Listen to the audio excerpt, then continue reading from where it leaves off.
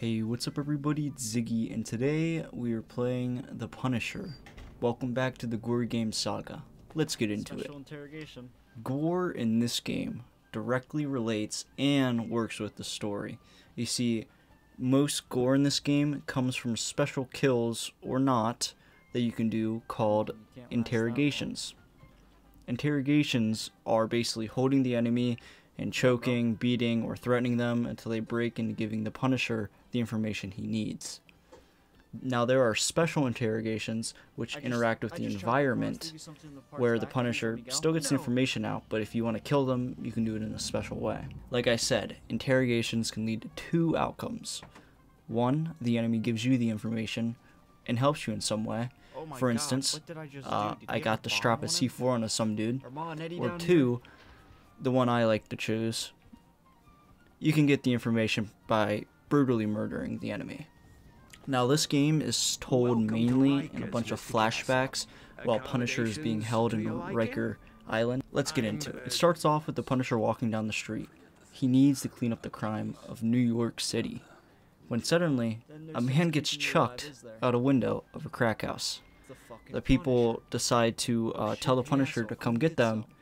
Surprise, surprise, that wasn't a good idea. You go through the whole level, shooting, blah blah blah, killing people, you know, the whole 9 yards. When you finally get to the leader and, you know, interrogate,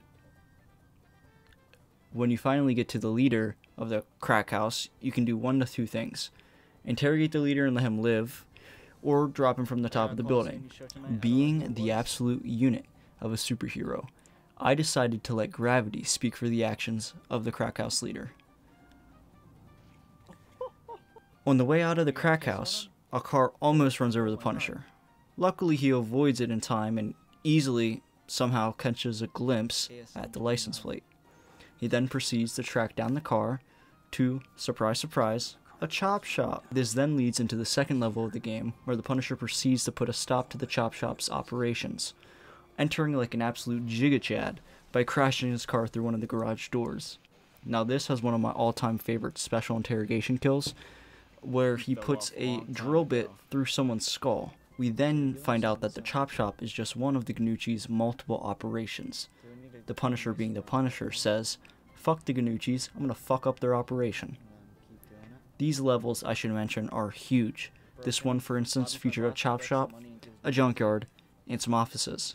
Once we defeat the final boss, I like to call him some shit Gnucci. At the end of this level, we drop one of the Gnucci's lieutenants into a compactor. Oh my god, what the fuck? Did anyone order a scum sandwich? The next level is really a mini level where we take out Bobby Gnucci in a bar. It was basically one of, if not the shortest level in the entire game. We just wipe out an entire bar room full of Gnucci's.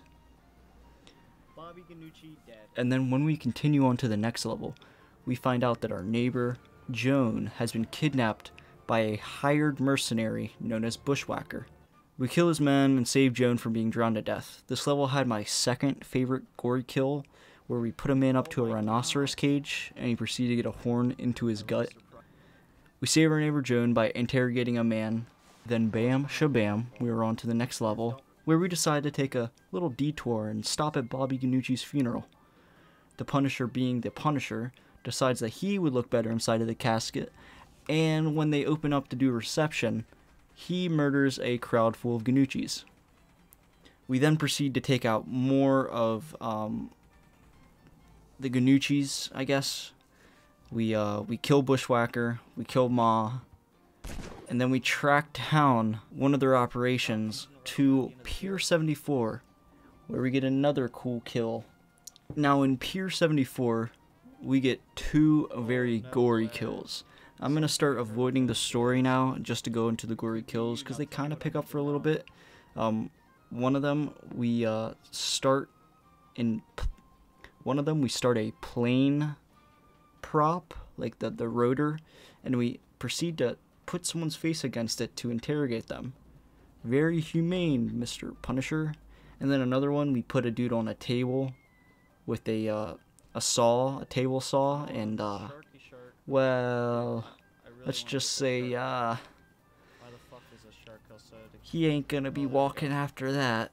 We then meet up with Black Widow, which is pretty surprising. I didn't know Black Widow was in this game. It kind of goes into like end game kind of stuff now. It's more, you know, shooting, not a lot of story.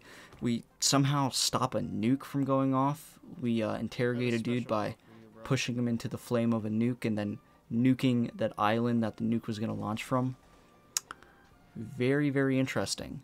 Also on this nuke level, we get a sniper rifle, which is pretty funny because for a game that came out in 2004, if you shoot off the arm of one of the dudes, he runs around and then drops dead, which is pretty interesting if I do say so myself. So now we're coming up on the last levels. We start to fight, we go to fight Kingpin, but it turns out Kingpin isn't the dude who's been sending out mercenaries such as the big brawly Russian dude that broke into our apartment and whose head we shoved inside a TV. Don't worry, he's also dead. We killed him at the nuke island. But yeah, it's been Ziggy with the Gory Game Saga, and if you guys all did enjoy the video, make sure to leave a like, subscribe if you guys are new, Ready? and I'll see you guys in the next video. Peace.